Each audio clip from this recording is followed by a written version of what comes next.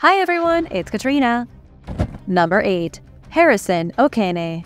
On May 26, 2013, a tugboat by the name of Jascon 4 was on its way to a large oil tanker just over a dozen miles off the coast of Nigeria. The tugboat was meant to secure the oil tanker from the Chevron oil platform. There were 12 men aboard the tugboat, and none of them had any idea that they were about to sail into a nightmare. One of the crew members was Harrison Okene, the cook. He had just woken up and was sitting on the toilet when a wave smashed into the side of the tugboat. The ship capsized, resulting in unstoppable flooding. Water poured in, the cabins and passageways were filled with the ocean.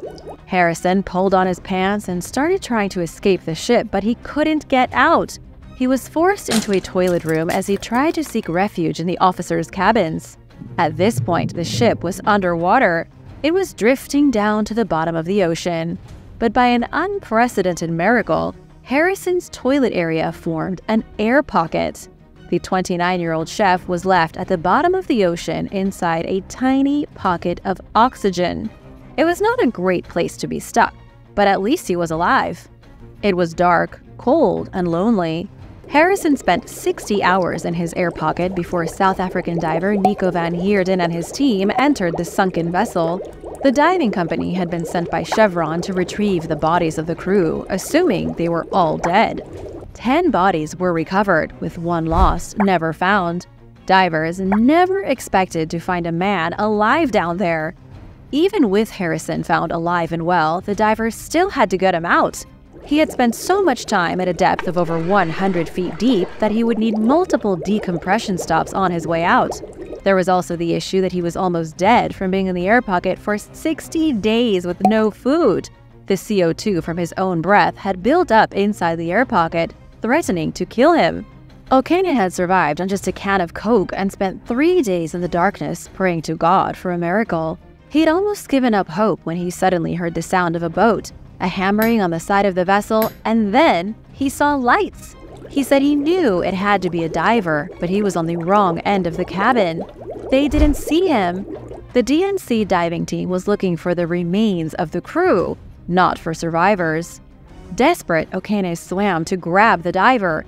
He reached out to tap him and probably gave the diver a heart attack. At first he thought it was a corpse reaching out from the darkness. But in a touching moment caught on camera, they realized he was still alive. Divers immediately placed an air hose in the pocket to douse him in fresh air. The rescuers managed to get Harrison from the boat and into a diving bell, where he was placed under pressure inside a decompression chamber. Harrison went through decompression for 3 days, hanging out with the rescue crew. After his harrowing ordeal, he vowed never to step foot in the water again. But 2 years later, in 2015, he returned to the ocean, this time to become a qualified diver. He wanted to be a rescue diver and save others that were stuck underwater, just like he was. Number 7. Stuck in bed. In Canada, Carol Smith found herself trapped in a terrifying and unlikely place. During the 2022 holidays, Carol was staying with her daughter and son-in-law in Montreal. She had recently turned 93 years old. Her daughter had a handy Murphy bed for her mother to use, also known as a wall bed. This is the kind of bed that folds down from the wall, then folds up to make space. Carol's daughter had purchased the bed in 2020 specifically for guests. Maybe you've slept in one. On the fateful day in December, Carol awoke to the sound of a motor. The bed was closing without anyone's help. Carol, in her early 90s, didn't exactly have the lightning-fast reflexes to jump out of bed. She didn't even realize what was happening. By the time she tried to struggle out of the sheets, it was too late. Carol was stuck in the Murphy bed as it folded in on itself, crunching her like she was stuck in a garbage compactor. Luckily, Carol's son-in-law John was in the house as this was happening. He was on the first floor when he heard what sounded like a person faintly crying. It was early in the morning though, so John thought maybe his mother-in-law was having a nightmare. He and his wife crept up to the guest room to check on Carol, but she wasn't there. The bed was folded in the wall as if Carol had gotten up and left. Caroline noticed a small gap in the bed preventing it from fully closing. And that was when she realized her mother was stuck in the wall. She pushed all the buttons on the remote to try and open the bed and nothing worked. She grabbed the end and tried to pull it down. It wouldn't budge. John snatched the top metal bar of the bed and pulled down so hard the pistons snapped and the bed crashed down on top of him. Carol was lying unresponsive in the fetal position. She wasn't breathing. Caroline administered CPR. At the same time, John phoned 911. An ambulance took Carol to a nearby hospital where she was found to have 2 broken ribs and her clavicle separated from her shoulder. She survived, but nearly suffocated to death because of a malfunctioning Murphy bed. Number 6. John Edward Jones. John Edward Jones experienced the biggest nightmare imaginable for someone afraid of tight spaces. During his first expedition into Nutty Putty Cave in Utah, he got stuck in a narrow passageway. It happened on November 24, 2009. John Edward Jones is still stuck in that same narrow passageway as of 2023. His body is forever sealed inside the deadly cave of horror. John entered the cave with some friends and family. John was 26, married, and had a daughter who recently turned 1. He studied medicine in Virginia and was only in Utah for a brief Thanksgiving holiday break with family.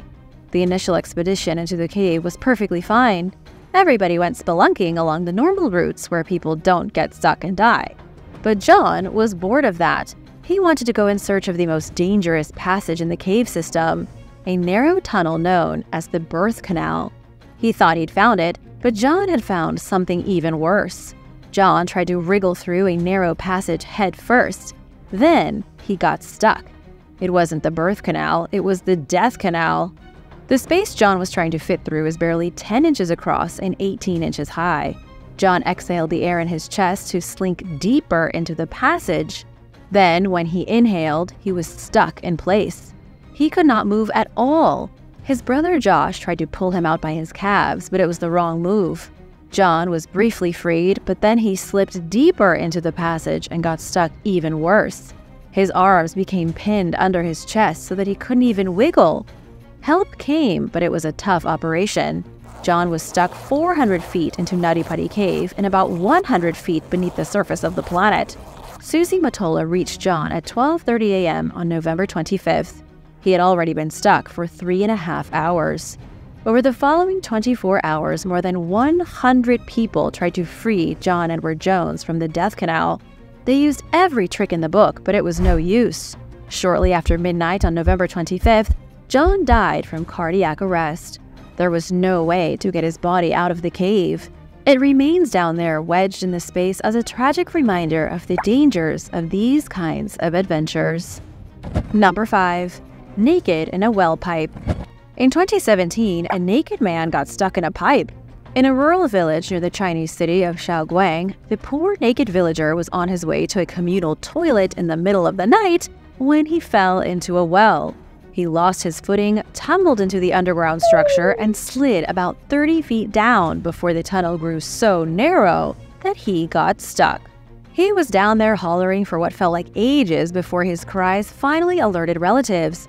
His family could hear him, but they couldn't free him. He had gotten jammed about halfway to the bottom of the well and was twisted in such a terrible position he couldn't grab the rescue rope. Imagine falling into one of those Super Mario tunnels, but then you get stuck halfway down like Santa getting stuck in a tapered chimney. That was exactly what happened to the unnamed villager. Authorities were worried he was going to die down there. They quickly pumped oxygen into the well to keep him alive. Then they brought in excavators. Rescuers had to dig 26 feet down with heavy machinery to get near the man. Then firemen dug the rest of the way using shovels. He was finally pulled out of the well, naked and covered in dust and slime. According to the local reports, it's fairly common in poor rural villages for people to wander naked to the communal toilets in the middle of the night. Gives the term naked and afraid a whole new meaning. Number 4. Anna Uskova and the Ice Hole. In winter 2022, Anna Uskova got trapped underneath the ice. Anna was celebrating the Christian Orthodox Epiphany. This is a celebration that commemorates the baptism of Jesus Christ in the River Jordan as is described in the Bible. Anna and many other devout Christian Orthodox celebrate the holiday by jumping into blessed water. The idea is that blessed water has healing powers during the yearly ceremony. Despite the temperatures being well below freezing, Anna still chose to jump into the allegedly blessed waters of the Orodez River in Russia. The terrible incident was captured on video. First, a rectangular hole was cut into the ice. Then Anna stripped down to her bathing suit and stood at the edge of the impossibly dark hole. Anna was a successful lawyer, married to her businessman husband Yuri. She hadn't in a million years thought she would get stuck. While she prepared to jump, her husband and 2 young children watched from the sidelines. Anna crossed herself and jumped into the ice hole, but she didn't come back up. After a few seconds, Yuri realized there was a problem and jumped in after her, but he couldn't find her. Nobody found her. Anna got stuck under the ice hole and was never seen again.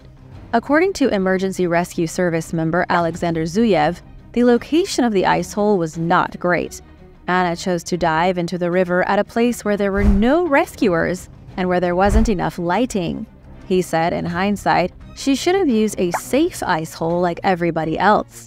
Others, celebrating Epiphany at the same river, had organized a safe ice hole with rescuers on standby and a wooden frame with stairs. Sadly, Anna was likely washed away by the current. Number 3. Stranded on an island.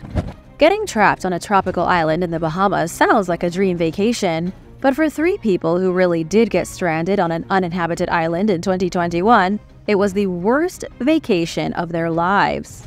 For 33 days, the trio of Cubans were trapped on Anguilla Cay in the Bahamas. It started with an innocent boat trip. 2 men and a woman got into a boat and went for a leisurely joyride, but a rogue wave wiped them out, causing them to capsize. The 3 people swam to the only piece of land close to them, a tiny island with nobody on it. For the next 4 weeks, they tried desperately to escape. They created makeshift signals out of bright fabric to alert airplanes and helicopters overhead, but nothing they did seemed to work. They had no fresh water and nothing to eat except island rats. The trio survived by drinking coconut milk and hunting the rats. They also feasted on conch shell meat when they could get it. Just when it looked like the end was near, the U.S. Coast Guard noticed some unusual movement on the island. They turned around and checked it out and sure enough saw 3 castaways desperately signaling them to get closer. The Coast Guard dropped food and water, but there was nowhere for them to dock. They dropped the radio for the trio and told them they'd be back for them later. The next day, the stranded Cubans were rescued. Command Officer Sean Connett for the Coast Guard 7th District said it was the air crew of a routine patrol that spotted the people in distress. If it hadn't been for the Coast Guard's routine patrols of the area, the trio may have died on that island. Number 2. Stuck in the sewer. During the height of the 2023 tourist season in Thailand, an American got trapped in the sewer. Jonathan Baimaona told local authorities he slipped and fell into a storm drain on the street and got trapped underground. Hours later, a security guard named Charlie Boozri was on his way to buy something to drink from the store when he heard a strange noise coming from the sewer. He got down and peeked through the grill of the drain and saw a pale white guy staring back at him. The security guard went for help. Fire and rescue operators launched a quick operation to get the American tourist out of the sewer. He was about 5 feet underground inside a drainage pipe, which was only about 2 feet wide. Photos taken of the rescue show the American shirtless, filthy, and covered in sewage slime. Jonathan had only arrived in Thailand a few days earlier. Spending the night in a sewage pipe had not been on his itinerary. Jonathan wasn't seriously injured, but he was likely more than a little embarrassed. Number 1. The elevator. In 2016, a woman got into an elevator in the Chinese city of Xi'an. Unbeknownst to her, she was getting into her own coffin. 30 days after the woman climbed into the elevator, maintenance men returned to work and found her emaciated corpse. They had taken a break for the Chinese New Year on the day that the woman got stuck. When they left, they turned off the elevators to the building since it would be empty. But it wasn't empty. The woman got stuck in the elevator over the holidays and starved. This was a case of gross negligence on the part of the maintenance company. According to what the property managers told the Beijing Youth Daily, service workers returned the elevator to the first floor before they shut the system down. Then they were supposed to confirm that nobody was inside. But during the police investigation, it was revealed that the workers didn't physically open the doors to look. They only shouted to ask if someone was inside. When they didn't hear an immediate response, They shut down the system and left for a month. But there was a woman in the elevator who needed to get out. The victim was identified as a 43-year-old resident who lived alone. The tragedy wasn't the first of its kind either. Around the same time the woman got stuck in the elevator, a different Chinese woman got stuck in a mall escalator. The escalator swallowed her like a hungry mechanical beast. She tossed her 2-year-old son out of the way in the split second that she fell into the escalator as it caved in. Thanks for watching. Let me know if you'd like to see a part 2 of strange places that people got stuck. Where do you think would be the worst place to be stuck? Let me know in the comments, and be sure to subscribe if you haven't already. See you next time. Bye!